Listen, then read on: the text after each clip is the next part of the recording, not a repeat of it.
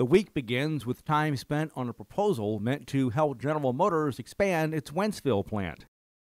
Initially, the Missouri House of Representatives uses Senate Bill 68 for this purpose.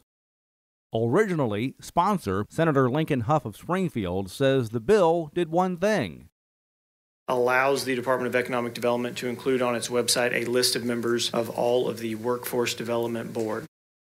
Missouri Senate Minority Floor Leader Gina Walsh of Bell Fountain Neighbors adds it's not just the GM plant that would benefit. It's important to every community on the eastern side of the state.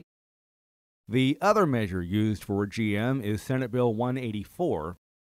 Discussion on assistance for GM started just after 2:30 on Monday afternoon and continues approximately 24 hours later. Session will end on Friday evening at 6. Reporting from the state capitol, I'm Dean Morgan.